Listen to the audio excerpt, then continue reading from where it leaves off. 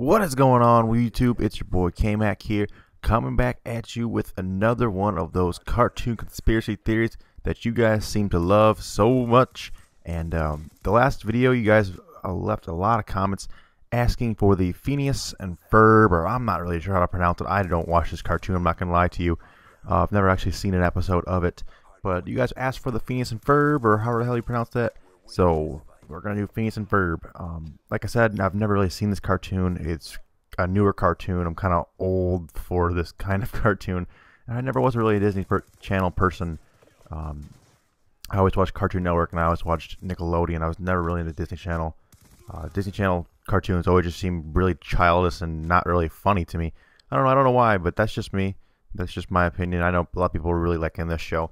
So let's go ahead and jump right into it.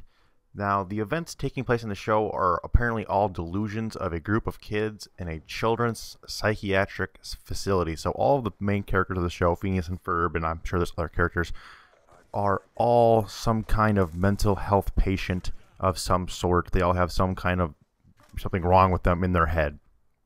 That's why their parents never see anything, and why it's so easy to do pretty much whatever they want in that world. But in reality, Phineas and Ferb's inventions are made of toys. The reasons nobody gets hurt on anything is because the toys themselves, because they're in the psychiatric ward, are child-proof, and so they're like hard to hurt anybody with. They're made of soft materials. There's no sharp edges. There's no corners. They make it really, really hard to hurt someone with these toys. That's why no one ever gets hurt. Also, the reason that these toys disappear every day at the end of every episode, or the end of whatever, at the same time, is because they have a certain amount of time to play with these toys before they're taken away. And basically, all of the people that are in charge take the toys away, put them back in their rooms where there's no more toys. So that's why they only have these toys for a certain amount of time per day. Now, the reason the parents go away so often is because parents obviously don't live at this facility with the children themselves. They are only coming to visit, and they only come to visit, maybe once or twice a week, sometimes more. They're not allowed to be with the children all day, and basically they're not allowed to be with their children at all times, just because they are in the psychiatric ward, and obviously they can't be with them at all times. Now, the next part of this theory starts breaking down some of the characters. It starts off with Phineas. If he says that he's a schizophrenic and is detached from reality, he's so happy all the time because of the mood stabilizers, the pills they give him, because they give him all these mellow pills, they mellow him out. Just because he was suicidal and depressed, so they give him all these pills and drugs and what have you to mellow him out, and that's why he's always so happy. And it makes good sense. I mean, those pills would really mellow like a child out. Like, it would be really weird effects on him. And also says that Ferb is a non-verbal acoustic, which means he doesn't talk, obviously, whose social withdrawal got so bad that he couldn't go to normal schools because he would have a meltdown if he did. He inexplicably became attached to Phineas. In their world, Ferb chooses not to speak but can still maintain healthy relationships, as he was unable to in real life. His kinship with Phineas, it might be the reason that they're brothers without actually being related. I don't know. But moving on, we have Isabella, who is a psychotic. She's just got some kind of mental disease. Doesn't really say. She's just psycho. Some big word. I don't know. Some big word saying that she's psychotic. Basically caused by abuse from her father, which is why he's never seen in any of the episodes or any of the show at all. Because he's probably in jail or something along those lines because of causing his daughter to be a schizophrenic from the abuse that he did.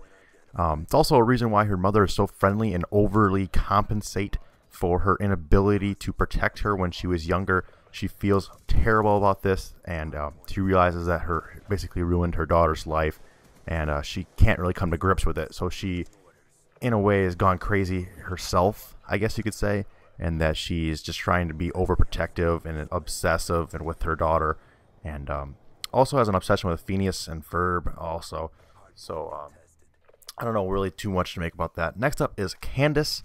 Has multiple personalities, including Perry, which is why she said Perry is so deeply connected, and why Perry existed in Candace's dream. This is why her mood cycles so much. Jeremy, Stacy, and Jenny are all her personalities, which is why Stacy was her, quote, eyes and ears and mouth, and put her away. I don't know what that means, but it might mean something to you. And it's also why she acts differently when they're around. The other children recognize Candace's personalities as different people, as well as treat them as such.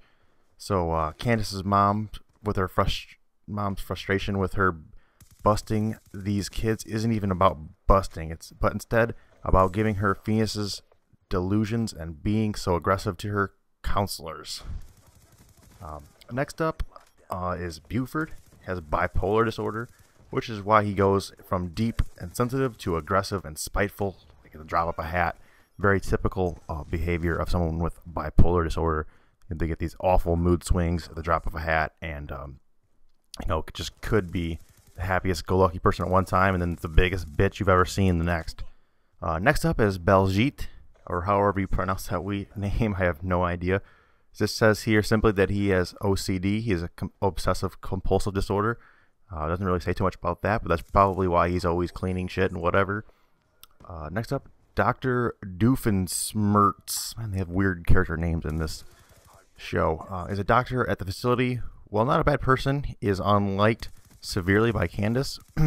When she's in Perry's personality, she's more prone to break rules, which is why Doof traps her so often, and why he only fights her if she attacks first. Next up is Carl, who is an orphan who had nowhere else to go. He got really involved with this because, I don't know, he's just in an orphanage and didn't really have anywhere else to go, so they kind of just stuck him in here.